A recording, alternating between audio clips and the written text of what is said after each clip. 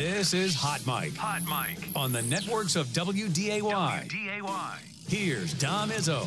Welcome back, everybody. Hour 2 of Hot Mic rolls on this Monday morning. Stevie Keller, NDSU track coach, going to join us about a half-hour recap. Peyton Otterdahl's fantastic weekend, just shy of the podium at the Olympics in Paris, and also about the wild 100-meter race that happened last night. That's coming up in about a half hour. You know, we're getting to the end of the summer when we're talking about our next topic, which is the Central Plains Baseball Regional that is back on this side of the state this coming week in West Fargo. It'll open up on Wednesday with 8 teams there. The winner of this will head to the American Legion World Series in North Carolina. We've been pretty fortunate the last couple of years. We've had a team from North Dakota go in 2019 and 2021. We'll see if it can happen again in 2024. Actually, the next 2 years, the Central Plains Region will be here. This year in West Fargo, next year at Starion Field. The man running things, Todd Rheault, is good enough to join us on the show. He's the chair of the Central Plains Regional Committee out in West Fargo, and they get going on Wednesday. I can't believe actually I got you for like 10 minutes. I know you're going to be going crazy and checking the weather, but things look pretty good. Looks like you guys are going to be okay. You're not going to be boiling at least this week. Boy, I tell you, yeah, thanks. You know, that watching that state tournament over Starion, which, you know, they did just an unbelievable job. But holy cow, guys like me, Dom, shouldn't be out in weather like that for that long. But, you know, it's kind of talking to some of the head umpire in chief just called me. He's on his way from Nebraska, and he was watching the weather, and he goes, "Oh man!" And he's like about a 6'10" guy. He goes, wow. "I don't know if I'd make it." And he goes, "See, I saw the weather," and so he's pretty excited about mid-70s. I'll tell you that much. You have a 6'10" umpire coming this week? I swear he's that tall. He was at the regionals a couple years ago when I saw it. I'll have to see how tall he actually is, but he is a tall gentleman. If that's the case, we got to do a story on that guy. I'm going to tell you that right now. I'd like to know his strike zone has got to be impossible. How long have you been working on this? I know you got announced a couple years ago. Is that when the planning for this really started? It really did. It started a couple years back. You know, as you stated, it's been in South Dakota the last few years, and it's on a 2-year basis. And so when we started kind of planning for this, we started thinking, you know, how about giving other kids a chance and other programs a chance? And it worked out really well. So we kind of partnered with Post 400, which, you know, we have a great relationship with Jeff Gould and the crew over there. And, you know, a lot of our philosophies and stuff are the same. And we started saying, you know, we can use the same host hotel, you know, teams that have to drive in and fly out, you know, come into the same area. And, you know, it just made a lot of sense, you know, for, you know, our program to get, you know, ultra excited this year and their program ultra excited next year. And, you know, with the good baseball that's played in this town, you know, we knew both teams would have good representations and, you know, and show up to play. So now it's actually here. How crazy has the planning been now? You've been leading up to it. Now it's actually game week. It is kind of crazy. You know, the one thing that helped us get us, Dom, is our community. You know, they know how well we support it from media, you know, such people like you and, you know, kind of a crazy one, the busing company, Valley Bus, Cordell over there was a huge part of it because, you know, when it was in Rapid City, it's a little harder to get there, where this is a little bit easier. So for those that don't know, once the teams are announced, you know, if it's Renner, South Dakota, or Osseo, Minnesota, or Papillion, Nebraska, you know, his group over there will leave here, go pick those teams up and actually bring them back to here.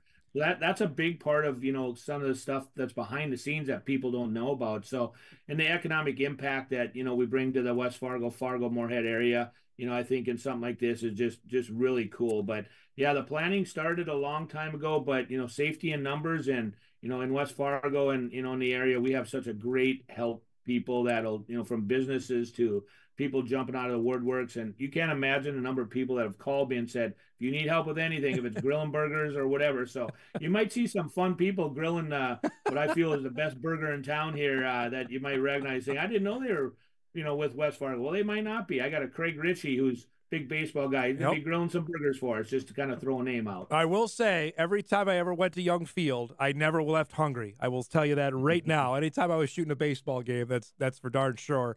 The game on Saturday, you were there. I mean, there's no other better way to win a state championship than how Aiden Wolf done it. Describe being there and seeing that moment on Saturday. Well, when you just said it, honestly, the hair on my arms are standing up again. I mean, I got goosebumps.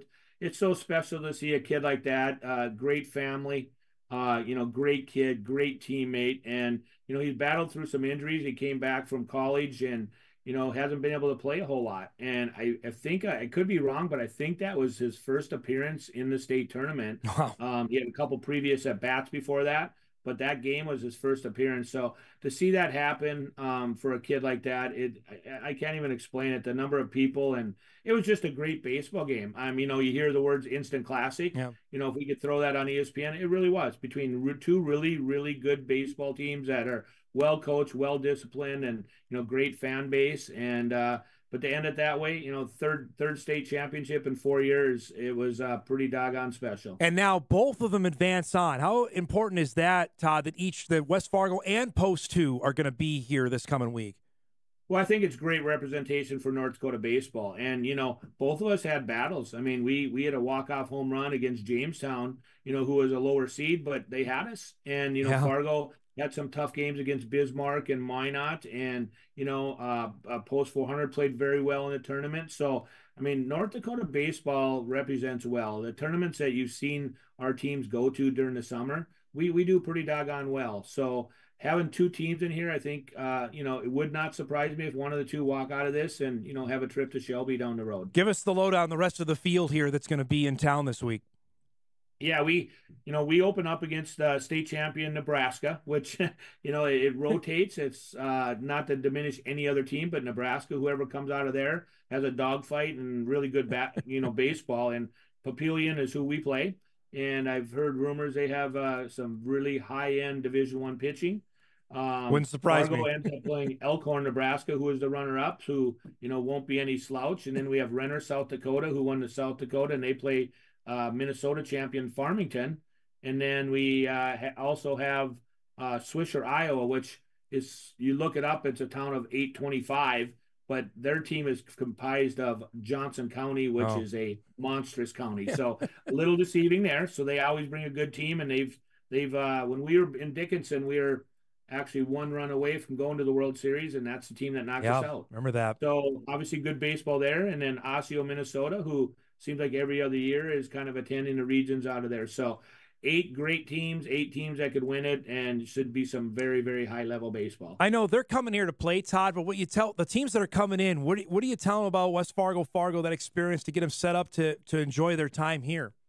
That's one thing that's changed, Dom. Back when I had kids go through the program back in 2007, 2012, it was hard to get teams like Creighton Prep and teams like that to come here and play. Well, now they come here and they see the amenities over at Starion Field. They see Young Field. They see, Jack Williams is historic and the other North Dakota. And it's really changed. They want to come here. They know they can come here, even if it's not a tournament, and play a 4-game set against, 400 and us or Post 2 and us.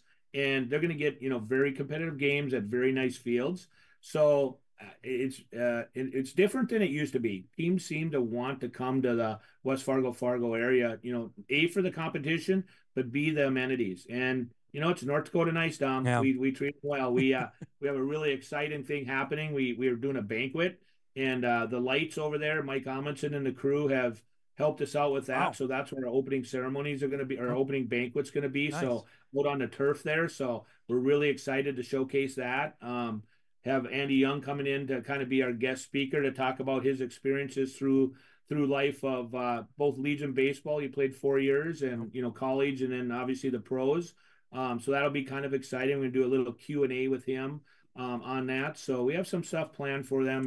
It's about baseball, but as you know, it's about the experience too. Todd Rheault joining us, Central Plains Regional Chair. Everything begins Wednesday with the first game at 9:30, and I'm looking at my Storm Tracker app. That's the one day it may actually have some rain, so you may have to dodge some raindrops there on Wednesday, but then the rest of the week looks great. It does, got perfect playing weather in the 70s, and we have turf, so that's nice.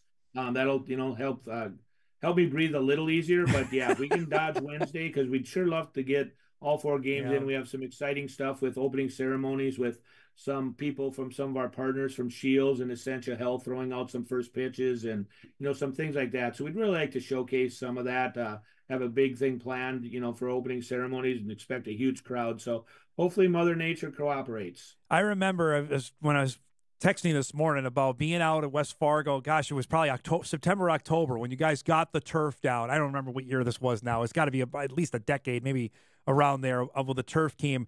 That was innovative. No one else had it. Now it seems like everybody has it. Describe being out the forefront of that, saying we need this. And I've talked with Brett Peterson about this for time immemorial, about having the turf there. But that was shocking, Frank. Nobody else had done that yet until you guys did it. It was hard. I got to admit, I drug that field over and over, being, coaching high school for 20 years with Coach Peterson, and then obviously being involved with the Legion for 20 years. And, so I spent a lot of time on the tractor, and we kind of took pride in, trying to make it good. But, with our weather for the high school season and in the summer and the number of games we have, it's almost impossible. You just couldn't do it. And I was a little skeptical to start, and then once we got it, I don't think I'd ever turn back. Hence, as everybody else. And I remember you there that day, Dom, kind of walking on it, and you kind of interviewing some players, and it's a difference maker, And as we're getting more kids to college, as we're getting more kids drafted, as we're getting more kids in the pros, scouts are coming up here. I remember a game this year. There were 7 scouts at the game, and they knew they were going to get to watch the game. We weren't going to get rained out probably. And if not, we'd get it in. So it's a game changer. You bring it up. I think Bismarck's getting turf now after the end of the year. Jamestown is looking at it at Jack Brown. So we could look at the AA, and it could be 7 or 8 of the 10 teams will have turf. Wow. That didn't before. I know Castleton's looking at it, with their program. So it's filtering down, and, our fields are so beautiful around here, and the turf just kind of adds to it. Last thing, how big it was in West Fargo last month to see Matt Strom be announced as a National League All-Star, pitch in the All-Star game. I know how close he is with your family. Describe that and what that was like last month. Yeah, Matt's it's just a phenomenon. And, I think you had talked about the show. I think you had on the coach from the O show there. And, the pipeline that we had. So, it is, and Matt started that. You talk about paving the way for many other players. He could not only be attributed being, obviously an all-star, playing in the major leagues for 9 years, and, obviously pitching in an all-star game, and, having the success he had. And it's so cool if you look at our field, plastered around is, it's West Fargo baseball. There's no substitute for hard work. And quite honestly, Matt, is the guy that's kind of helped got that going. And a lot of guys have believed in that. So he's paved the way, even though he's having obviously his success for himself, his success and other success can be attributed to, the way he did things. And, we had Andy and, Tanner Dahl and, Casey Clemenson is there right now. And he can, go on and on, Alex Erlob.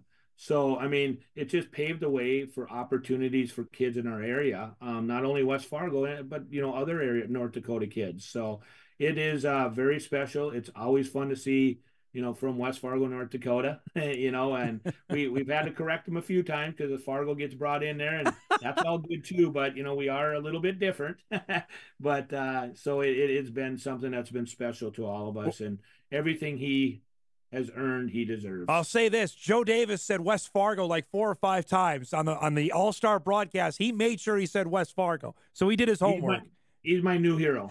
So and for other reasons, but that's one of them. So, but yeah, no, kind of tongue in cheek when I say that, because really, when we get people out there asking about, calling the coaches and stuff, they ask about all the kids. Hey, I know you played against this kid or that kid, and we're more than happy to talk about, Drew Rarick, or more than happy to talk about, the Leinegers or whoever it may be. There's just a lot of good baseball kids here, and being from North Dakota, we got to be proud of whoever makes it, and you root for them all. I know you're a busy man. Try and get some sleep tonight, because I know you're not going to get any of the rest of the week. Thanks so much for giving us some time this morning. Good luck, and I hope the weather gods are on your side the rest of the week, okay? All right, Dom, thanks as always for everything you do for U Sports. Appreciate it. Todd Rheault, Central Plains Regional Chair, who will be running things out in West Fargo at Young Field. Competition, the tournament begins on Wednesday. The first game at 9:30. The 2 North Dakota teams will play later. Fargo Post 2 will play Elkhorn, Nebraska at 3:30 on Wednesday, and then West Fargo will play at 7 against Papillion, Nebraska in the final game of the day. It is double elimination, and as I mentioned, the winner moves on to the American Legion World Series in Shelby, North Carolina. And this is no slight or slouch to Fargo Post 400, who did it a couple years ago, but when that Fargo Post 2 team did it in Sioux Falls in the summer of 2019, it was amazing. Kolpak lived it. His son Brant was on the team that year. Kolpak was gone. He was on the road for about 2.5 weeks, but I don't think he'd ever trade that again. And how we talked about last summer's experience with the Fargo Little Leaguers. It was the same thing with the Legion team. They came all the way to the championship game and had a dynamite run. And we'll see if one of the North Dakota teams can make a run here this week. We're over to it for a break. We'll get caught up on a couple of emails, a couple other topics we want to hit from the weekend as well as we roll on a busy Monday. Hot Mike back after this.